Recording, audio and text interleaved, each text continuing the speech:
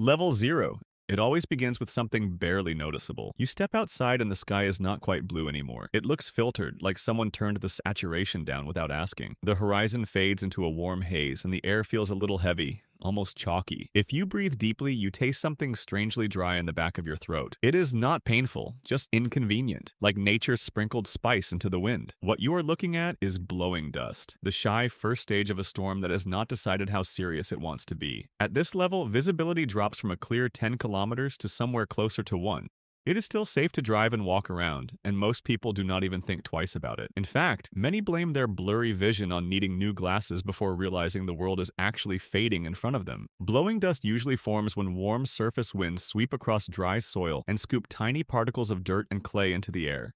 You will see this in desert regions like the Sahara or the Middle East, but it also happens in places you would not expect. Texas, northern China, the heart of Australia, even parts of Spain have experienced this dusty preview. Farmers dread it because it can strip valuable topsoil right off their land. To the rest of us, it just feels like someone put a giant smudge across the landscape. Historically, people underestimated this early warning. During the Dust Bowl in the 1930s, blowing dust was dismissed as harmless at first. Families thought it was just another windy afternoon. Then the haze kept returning. It grew thicker, darker, heavier, until it turned into storms that swallowed entire towns. A calm beginning fooled everyone. At level 0, the danger is mostly invisible. It irritates sensitive lungs, causes mild breathing discomfort, and reduces air quality enough that some people start coughing without knowing why. The wind seems normal, the sun is still shining, yet the world feels different. Dust hangs above the ground like it is waiting. And that is the clue. Blowing dust is not the problem. It is the whisper before the shout. When the first gritty particles float through the air, they do not just make you squint. They warn you that the wind is getting hungry. What comes next is stronger, sharper, and far more personal. Because once that dust turns into sand, you begin to feel the storm.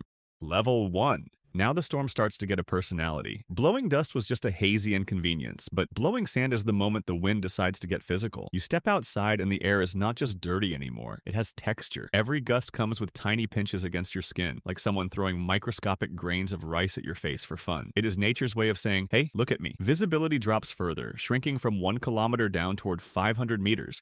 And suddenly the horizon looks fuzzy, almost melting into the sky. If you are wearing shorts, you regret it instantly. Sand sneaks into your shoes, your pockets, your backpack, and even manages to get inside places you did not know were open. Hair becomes a sand storage unit, and if you forget sunglasses, your eyes become tiny sand collectors that make you instantly question your life decisions. Scientifically, this happens because the wind is now strong enough to lift heavier grains off the ground. Unlike dust, sand particles do not float gently.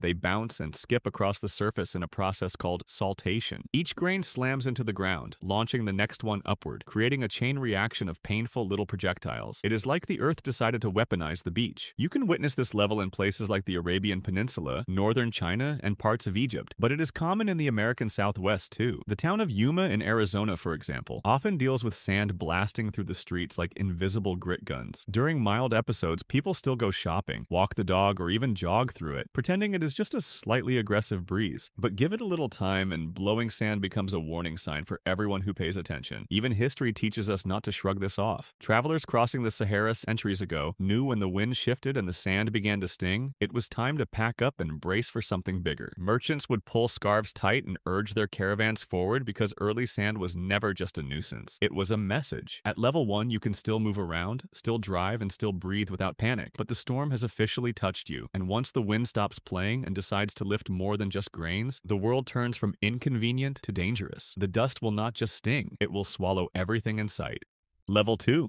Now the storm stops teasing. This is where things stop being mildly annoying and start getting genuinely serious. You are no longer just wiping grit off your clothes or blinking sand out of your eyes. At level 2, the air itself becomes the enemy. You look outside and it feels like the world has been erased with a dirty sponge. Visibility crashes down from 500 meters to just 200. Everything ahead of you disappears into a thick wall of swirling brown and gray. The sun turns into a dim spotlight behind a cloud of chaos. This is no longer a few gusts of wind and a little airborne sand. This is a full-scale dust storm. Scientifically, what makes a dust storm different is intensity. The winds are now strong enough to lift fine dust and sand high into the atmosphere, sometimes reaching several kilometers up.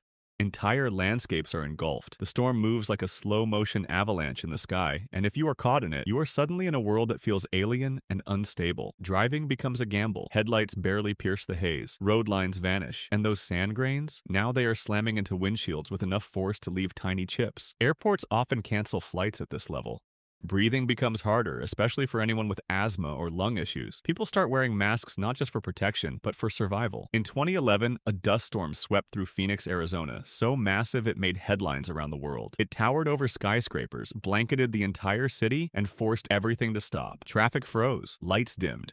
For a moment, it looked like the end of the world, and that was just a level 2. There is also history behind this kind of storm. During the Dust Bowl in the 1930s, dust storms like these rolled across the Great Plains, turning day into night. Eyewitnesses described it as a black blizzard. Entire families huddled indoors, stuffing wet rags under doors to keep the dust out. Some failed. The dust still crept in, coating floors, beds, and lungs. At level 2, the storm does not just touch you, it surrounds you. It buries your view, your direction, even your sense of time.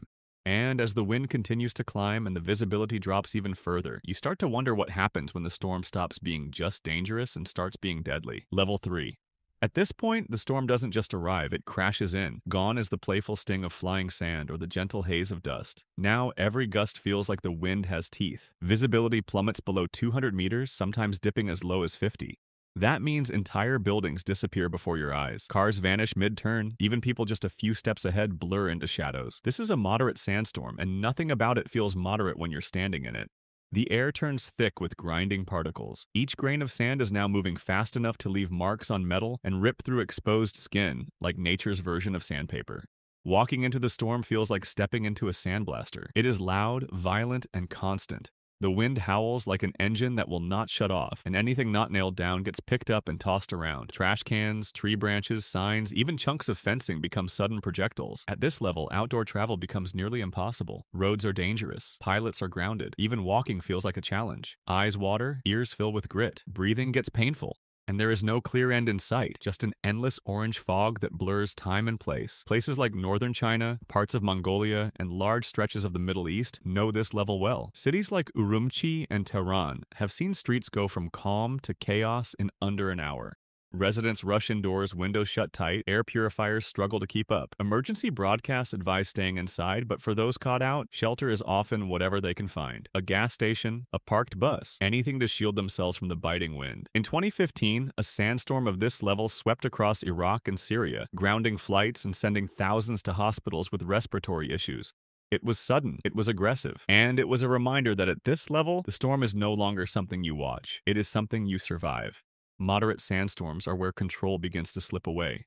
And just when you think it cannot get worse, the wind shifts again. The sand comes faster. The world narrows further. Because once visibility drops below 50 meters and the storm digs in even deeper, you enter a zone where danger becomes constant and escape becomes nearly impossible. Level 4. This is where the storm stops testing you and starts trying to break you. At level 4, visibility drops below 50 meters and keeps falling.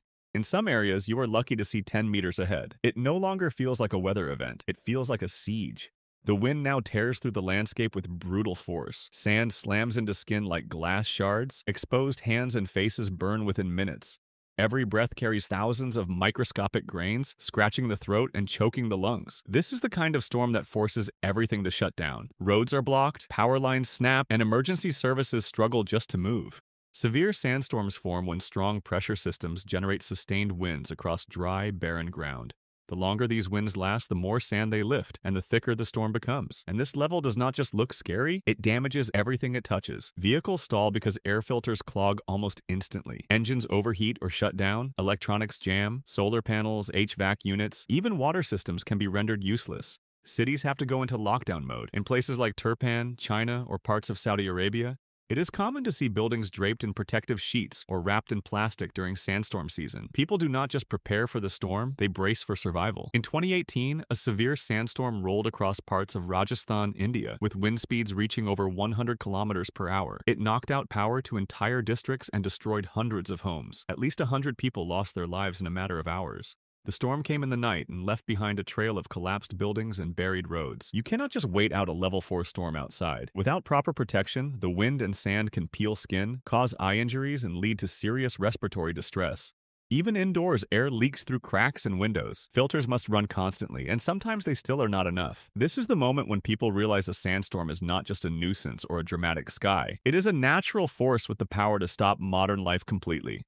And if you think this is the peak, it is not. Because when the sand gets thicker, the air turns darker, and the storm becomes heavy enough to block the sun itself, it crosses into something far more terrifying. Level 5. At level 5, the storm stops looking like weather and starts looking like the end of the world. Visibility is nearly gone, falling under 10 meters. In some moments, you cannot even see your own feet. The sun disappears completely. The sky turns black, or sometimes a deep blood red, depending on where the sand is coming from. It feels like nightfall at noon. This is called a dense sandstorm, sometimes referred to as a black sandstorm, and it is exactly as terrifying as it sounds. The storm is now so thick, light cannot break through. Entire cities vanish behind walls of sand. Skyscrapers fade like ghosts. Streetlights struggle to shine through the dust, flickering in and out like signals from another world. The air becomes a weapon. Sand no longer stings. It slams into you. The wind pushes hard enough to knock people off their feet. Windows crack, doors rattle, and those who are outside without protection risk suffocating. In these conditions, breathing unfiltered air is not just uncomfortable, it is dangerous. Fine particles fill the lungs and can cause long-term damage in just a few hours. The air becomes hot, dry, and heavy. It dries out the eyes, burns the throat, and sinks deep into the body. People cover their faces with scarves, towels, whatever they can grab. But even indoors, the storm finds its way in, through vents, through keyholes, through any crack it can reach. In 2021, parts of Mongolia and northern China were hit by one of the most intense black sandstorms in decades. The capital city of Beijing vanished under a thick wall of dust. Planes were grounded, roads were abandoned. Emergency alerts lit up every screen. Even satellite images showed the storm stretching for hundreds of kilometers, blotting out everything below. At this level, entire infrastructures falter. Power fails. Water supplies are threatened. Hospitals fill with people struggling to breathe. Schools shut down. Businesses close. And life, for a brief but brutal moment, becomes survival. Dense sandstorms do not pass quietly. They bury what they touch. And when the wind finally settles, entire landscapes can look unrecognizable. But even this level is not the worst. There is still one stage left, a rare and devastating event where the sandstorm swells to a size so massive it can cross countries and crash through continents. A level where even satellites struggle to capture its full scale. Level 6. This is the final level, the point where the word sandstorm no longer feels big enough. At level 6, we are talking about super sandstorms. Events so massive they stretch across entire regions, sometimes crossing borders and lasting for days. This is the most extreme sandstorm Earth can produce. Visibility drops to almost nothing. In many cases, you cannot see beyond 2 meters and sometimes not even your own hands. The storm does not just roll in, it towers. Giant walls of sand hundreds of meters high race across the horizon like an invading army. They look like something out of science fiction, but they are very real. And once they arrive, there is no escape. Flights are grounded, highways shut down, power grids flicker and fail. Satellites lose track of what is happening below because the storm is simply too large to see through. At this scale, the storm becomes a force of environmental disruption. It buries infrastructure. Power lines collapse under the weight of wind-driven debris. Solar panels stop functioning. Water sources are contaminated. Electronics jam. Communication towers go silent. It is not just a weather event anymore. It is a crisis. One of the most striking examples came in 2022 when a super sandstorm blanketed large parts of the Middle East, stretching from Iraq to the Gulf states. Airports closed, cities turned orange, hospitals were overwhelmed with people suffering from respiratory issues. The storm was so vast it appeared clearly in global satellite imagery, covering multiple countries in a single sweep. Historically, events like this have left permanent marks. In the Sahara, entire villages have vanished beneath layers of sand. Trade routes once relied upon for centuries were erased in days. Even ancient civilizations have been disrupted by storms of this scale. The Earth remembers them in layers of sediment, proof of battles fought against the wind. At level 6, no one is safe outdoors, not even machines. Engines choke, filters clog, glass shatters, animals flee or collapse. Human activity grinds to a halt. It is total disruption. A natural blackout powered by nothing more than sand, wind, and time. And once it passes, the silence feels surreal. Streets buried, skylines erased, lives changed. Because when a super sandstorm hits, it does not just move through. It leaves its mark forever.